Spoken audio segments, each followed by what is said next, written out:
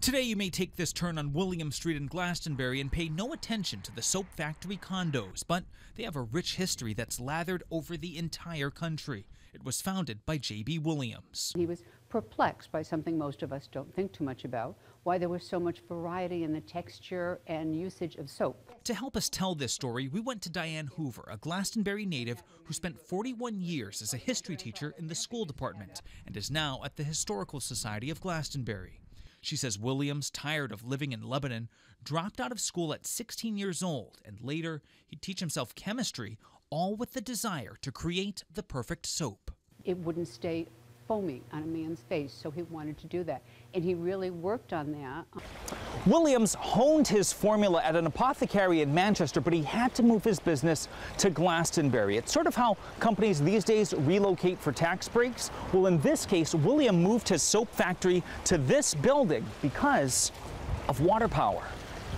Glastonbury had some of the best water power east of the Connecticut River. This water wheel was already here, and with 2 cauldrons and a team of 7, Williams set up shop here in 1849.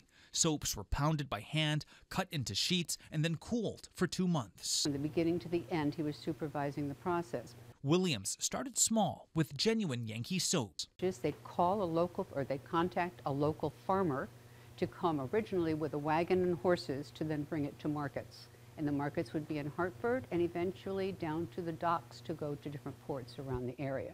Williams would toil away for more than 20 years while expanding his line of products to include soaps in stick, powder, and liquid form. He and his employees worked from 6 a.m. to 6 p.m. during summer, an hour for lunch, 6 days a week, 7 a.m. to 4:30 in winter. Outside of work, Williams endured many personal heartbreaks. 7 of his 15 children died at a young age. So-and-so, aged 3 months, 19 days, 4 months, 5 years old, 114. Yet Williams never lost sight of his goal, and in 1876, he made his mark at a Philadelphia expo where he handed out samples. His soaps soon went national. The soap was in every major city in the country and in Canada, and they were starting to go internationally. Williams continued to innovate from Glastonbury and was a master at adjusting to the times. Even after his death, the company was still on the cutting edge. When the electric razor was invented at the turn of the century, aqua velva was not far behind. People who have grandparents who have lived and had aqua velva can remember that smell. Williams was a pioneer in soap making, but he also broke gender barriers. This group of women were some of the first ever hired to work in a factory. Given the jobs, gentle jobs of wrapping the soaps and so forth.